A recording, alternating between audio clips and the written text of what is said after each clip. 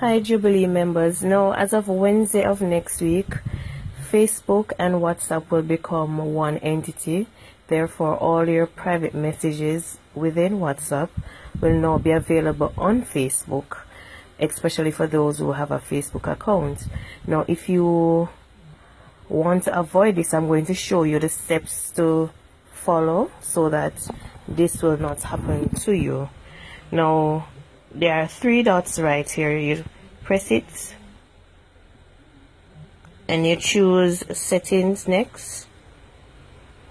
After you've chosen settings, you choose account at the top, and then it shows you down the bottom where it says share my account info, and that they're talking about is sharing your WhatsApp account information with Facebook to improve my Facebook ads and products. It's not really ads and products, it's actually your private messages that you would send to family members or with your group information, like how you have the choir and you don't want everybody to know your business on Facebook.